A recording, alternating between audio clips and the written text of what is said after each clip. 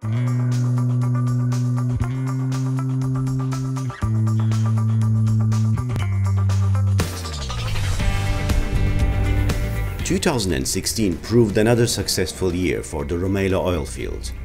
Despite the financial challenges and uncertainties posed by the low global oil price, the Rumaila team managed safely to sustain and even increase production. The team had to look very hard at opportunities that could give us more for less cost. And we've been able to do that through the existing well stock, well interventions, and opportunities on surface that have allowed for oil growth. During 2016, Rumaila produced an average of 1.4 million barrels per day, with more than 800,000 barrels coming from North Rumaila only. That is indeed double from the rates it had in 2009. And the fundamentals around North Rumaila are really neat because it's what we've instilled and developed over the 7 years since we created Rumaila. And it's around having energy going to the reservoir in the way of water injected. It's around understanding the withdrawal rates and ensuring that it's in balance with the energy being introduced into the reservoir. And it's around looking at the sweet spots or the high oil density areas and preferentially developing those such that we get higher initial oil rates from the wells and back that up with the right pressure support. After reviewing the facilities, the team developed smart solutions to enhance the processing capability. We make the maintenance and the DS2 says the S3 in order to receive more oil. For example, DS2 it is the bottleneck in production, but we now plan to install new trains in order to receive all the oil for DS2 area. Across Rumaila's facilities, new equipment such as free water knockouts, dehydrators and desalters, and new production trains are brought in. Turnaround programs continue at degassing and cluster pump stations. The Veolia water treatment plant in Karmatali also facilitated the installation of new modules. What you see is actually a tailored solution on an individual degassing station basis. And the reality is we're not doing free water knockout initially on all 14 degassing stations. We've chosen the south as a focus area because of the natural aquifer. In the north, expansion is the theme because we've got excess well capacity. And so we've chosen to expand DS2 Train 2, but we did it in an innovative and creative way. Rumaila uses existing resources such as vessels and equipment from the South Oil Company of Iraq. SOC labor and staff also helped deliver the project at about 50% less cost than in the past. The D&D program is one where we're focused on the tail end of the process, and in that it's around getting the quality and the specification right. And due to different legacy issues, the desalters and dehydrators are in different states.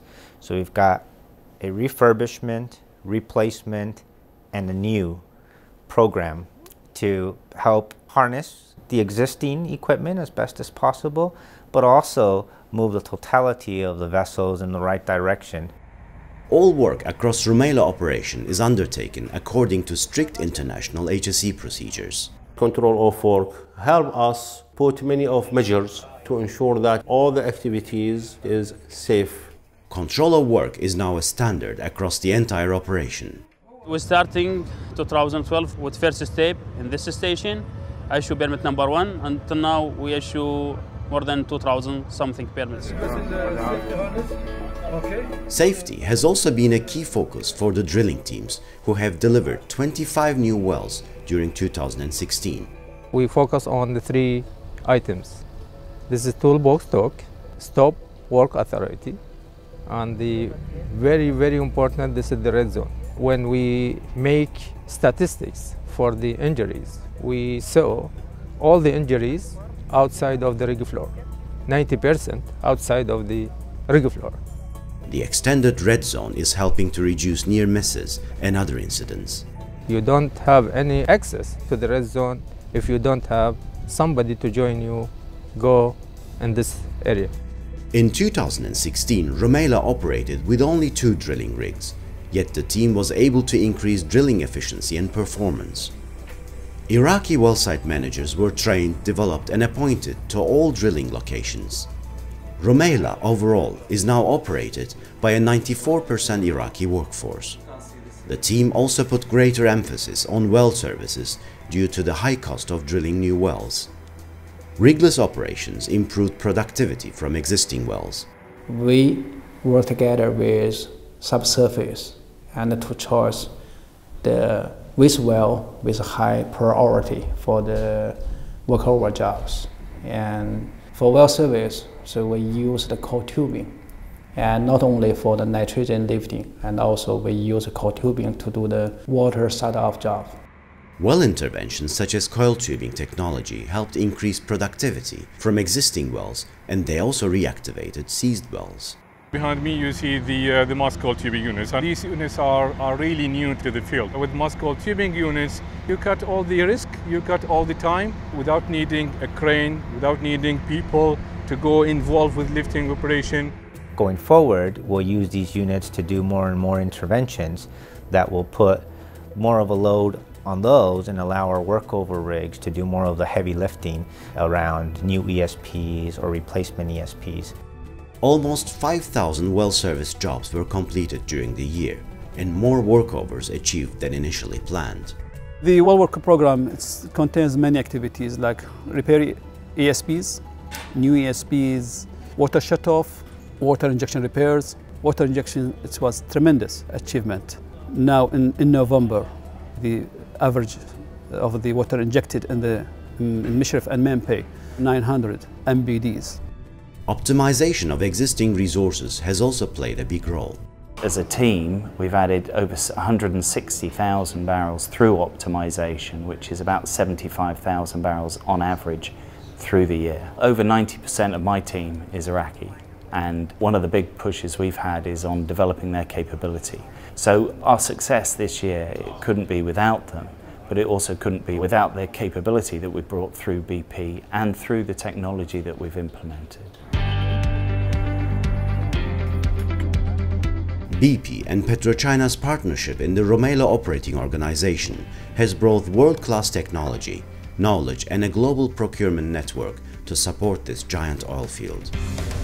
A decision has also been made to invest in a power plant to supply Rumaila with electricity to run its facilities. By December 2016, the construction of the early power plant was at 80% completion. EPP is a great example where we've been able to harness the relationship. We've got CPEC, Chinese contractor, in a turnkey arrangement where we have let them manage, execute the project as a turnkey. And what it means for North Rumaila is greater reliability. It'll mean greater reliability for the cluster pump stations. The water that's being injected in North Rumaila is critical to its success. And that reliability, ultimately over a year, 2 years, means more water in the ground. The Chinese turnkey contractor CPECC employs and subcontracts a significant number of local Iraqi resources. In 2016, Rumaila awarded $435 million worth of contracts to Iraqi companies. At the same time, the training and development of Iraqi staff continued with over 230,000 hours of training completed.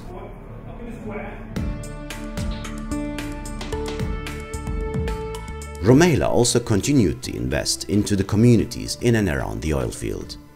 The water project at Karmatali village is a great example of social investment, making a real difference. 10,000 lives affected by the phase 1 of our water project, where we've been able to provide water to the community. The team is focusing on the sustainability of each project. The Women's Cultural Center is an example of that, where they get training, and we hope that that training then leads to a potential business venture or additional income that the women can then take into their communities. Field and sports facilities are other things that attract attention just because it's recreation and it's enjoyed by many. And we're also constructing 2 football pitches up in the north. We've got probably well over 50, 55 different nationalities represented in any one day as part of our team. And pulling that energy together in a one-team spirit is the key. And we look forward to continuing to do that as one team as we move into 2017 and beyond.